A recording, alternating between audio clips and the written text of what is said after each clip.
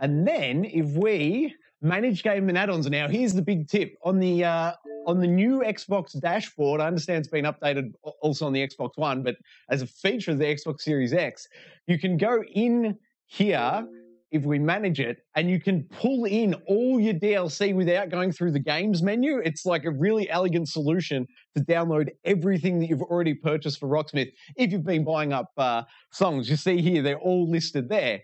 So the tip is you jump over and hit select all, and you can see I've got 112 songs there I've already purchased for Rocksmith 2014. So you select all and then save changes, and now it will go through and download all the DLC songs for me automatically.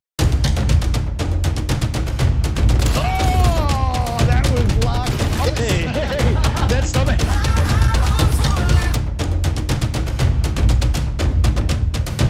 I love everything about it. Ooh. Old Uncle Donkey. Donkey.